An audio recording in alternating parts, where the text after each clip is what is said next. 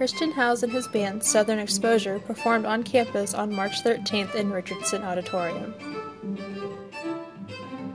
What we're doing, the theme from Southern Exposure, is we're taking different music from Argentina, Brazil, Cuba, Spain, and other sort of Latin countries, and we're mixing that traditional music with the American tradition of jazz, which is highly improvisational. It's very much chamber music in the sense of classical music. If you have a string quartet, it's all about listening. In addition to performing, Howes and the band members also teach clinics at schools across the country. They had one at Southwestern in the fall. During the clinics, they introduced musicians to the world of modern jazz.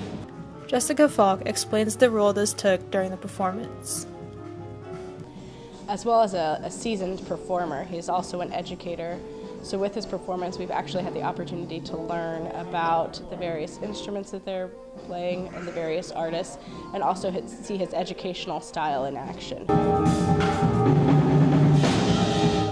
Howes and Southern Exposure are currently in the middle of a tour. Howes said there's one thing he enjoys most about being on the road with the band. Like most performances, I really enjoy getting to play with my band because I love these guys, I love their playing. It's just, you know, the concert or the stage is kind of like, in a way, it's like a temple for me. It's like almost like a sacred thing. It's a place where I can lose myself in something that is hopefully transcendent, you know.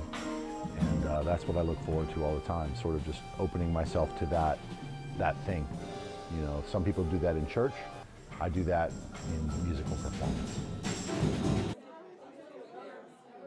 After the performance, Howes offered a meet and greet and autograph session. Southern Exposure traveled to Kansas City, Missouri on March 14th, and Salt Lake City and Orem, Utah on March 16th.